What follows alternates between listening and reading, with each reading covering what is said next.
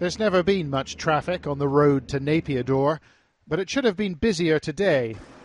A couple of vehicles pulled up to Burma's giant new parliament, but Aung San Suu Kyi and 42 other newly elected MPs had missed the bus, deliberately. This the moment when the government's most vociferous critics were supposed to pledge to work within the system.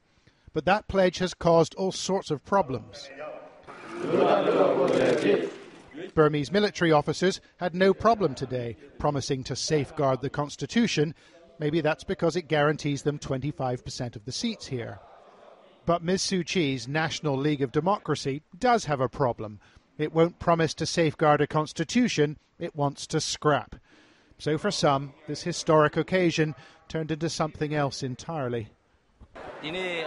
There's nobody here from the NLD, and it really makes me feel really sad.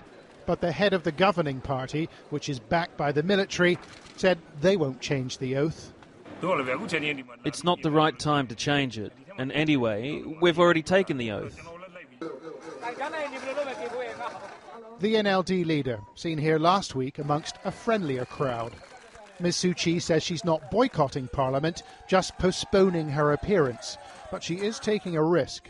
Some may see her objection as a quibble, a needless fight, when the country faces massive economic and social problems. And at the National League of Democracy's modest headquarters in Rangoon today, the party's chief spokesman was playing down the matter.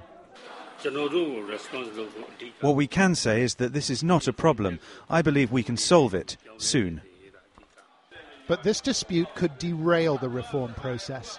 Some of the party's newly elected members, here trying on their parliamentary headgear, were taking a harder line. We've told the government what we want and we'll go to Parliament if we get it. All this on the day that EU foreign ministers agreed to drop most of the sanctions placed on the government, a reward for recent changes with a caveat attached. There is a dispute today about swearing in of opposition members to the Parliament, so I think all this illustrates why it would be right to suspend, not to lift entirely, the sanctions. They can be reimposed then if Burma turns in the wrong direction. The chairs may remain empty for some time. This argument about an oath is also a battle of wills between two determined opponents.